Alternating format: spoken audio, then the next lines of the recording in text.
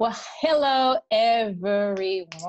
Happy Thursday and happy day 30 of our 30 days in 30 ways to better health and better wellness and mental health. I have today, I am Rashonda Thorne. You probably know that already, but I also have with me Natalie Jinsitz. Hello, everybody. We made it to 30 days, Rashonda. Yay! I will tell you, it's been great, Natalie. I can only express how taking this time every day has really changed my perspective and kept me thinking positive through this lockdown situation. So I'm glad that you were a part of it. Thanks, Rashonda. I agree. It's definitely, when I stop and think about what we might be doing otherwise, then yeah, it's definitely been keeping me in a good space mentally. Yeah. And so, as for those who have been able to catch a few of the different ones, I want you to recognize when we say 30 days, 30 days, 30 ways. The reason why, because even though we use 30 days, it's a good way to just kind of round it off as far as how long we're going to be on this. But we found 30 ways each day to increase our health and our mental wellness. So it was a lot.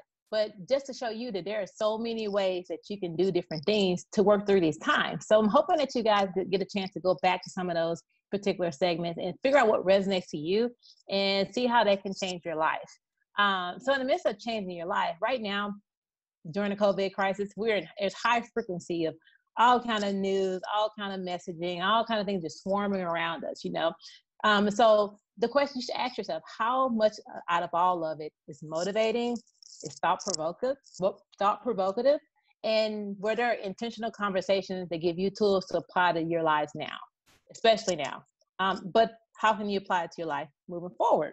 So, you can probably say there's not a lot. So that's one reason why we chose to create this particular project and this segment series. So we hope that you have taken it into and embedded into your life and have found some tools that can help you as you go through these times. And so we're going to just kind of give you a few, we've done 30, but we're going to talk about the last half of it. We're going to pick a few that we felt resonated to us and why. And then we will, hopefully that opens up the door for you to watch them too. So Natalie, I'll let you go ahead and start. Okay. I know you have some great ones, and just kind of tell me what were some of the ones out of the last 15 that we've done that really stood out to you? Okay, well, I want to piggyback off what you said too first, Rashonda, because, we did create this to try to help people make it through the shutdown, but yeah, definitely apply it ongoing. It's stuff that you can apply anytime. And then if we hit another rough spot down the road, you're going to be well on your way to get through it more easily next time, right?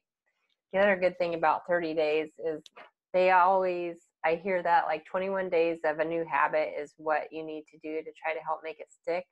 So if you can try to do something for 21 days, which isn't 30, but I mean, it's not far off.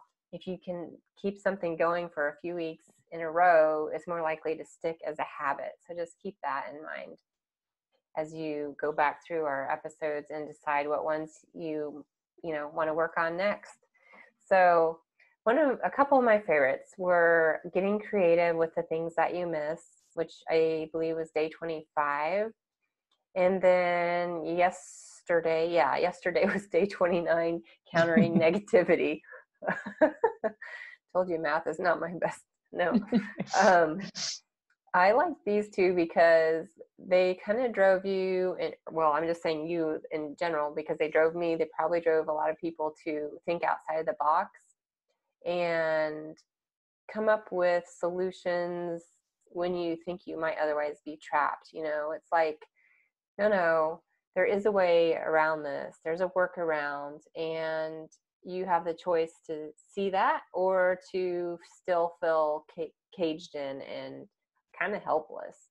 And it just highlighted the idea that you can always find something, even if it's your own reaction, to take a little bit more control of and give yourself a little more freedom. I mean, in the end, that's what it does. You're opening up avenues so that you don't feel trapped, and you're looking at things in a different way.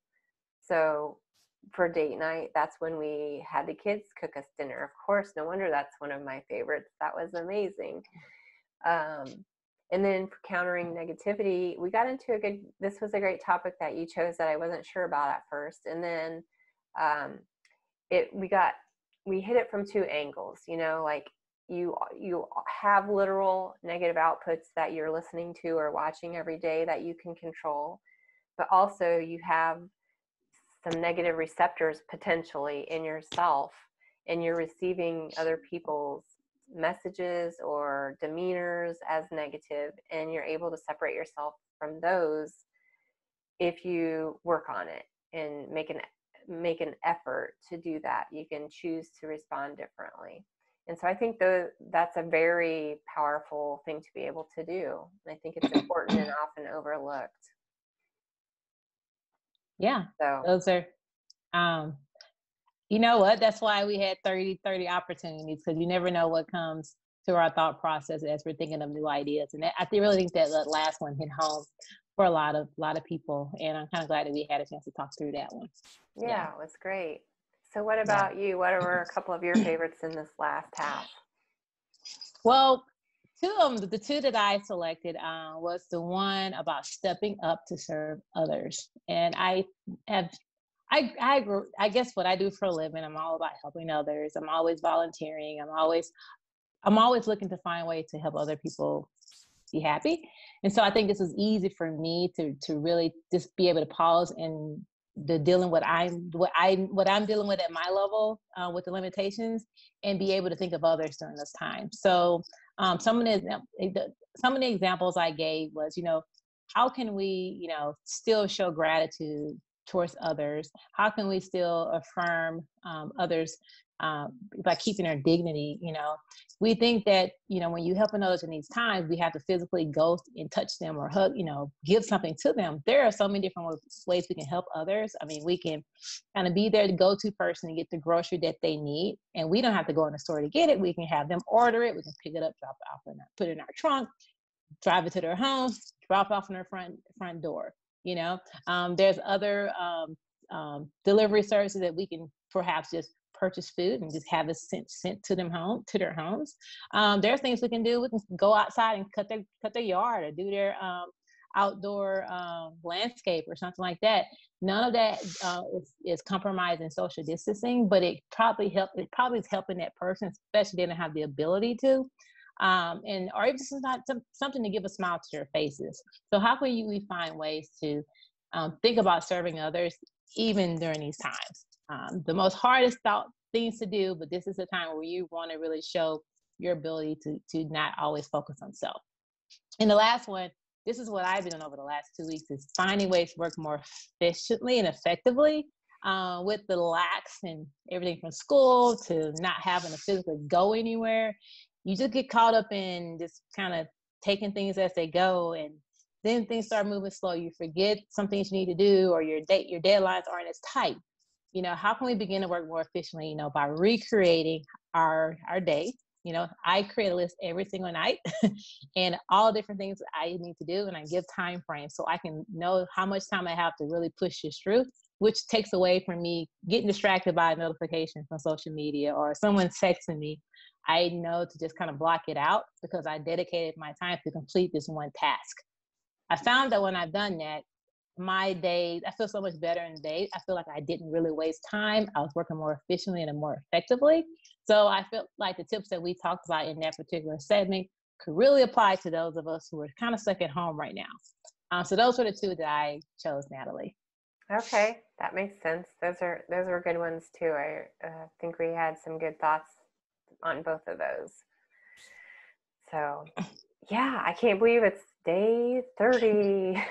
So you think about all the things we covered. I'm not sure if you're going to say this or not, but like, I don't want to let this be not said, but for those who hadn't got a chance to look at it, we covered everything from not just your mindset and your health. We talk about certain food, we talk about fitness, we talk about sleep, we talk about screen time, we talk about allergies.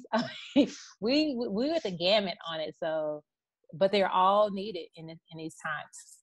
Yeah, and I feel like it was more unique than some other things that you might see or listen to out there right now that are I think it's more unique because we do hit the mindset piece, and we are bringing in our day-to-day examples, showing how other people can apply them. Just like right now, go away from the screen and do this. And this is how you can do it, not just physically, but change the mindset behind it. So I hope that it's been real helpful for everybody. We're going to leave these online for, I don't know how long. Why not? Forever, for eternity. They're going to be on both of our Facebook pages, Instagram, and YouTube channels. And yeah, go back and review them. Ask a friend to watch with you. Share them. Yeah, we've got another great event cooking in the works that is hopefully a in-person event, but we'll have to see how everything unfolds with the coronavirus, and we will definitely keep you posted on that. Yeah. It'll basically be kind of the culmination of different parts of some of the things we talked about, because it's going to be focused around wellness and just your body and your health.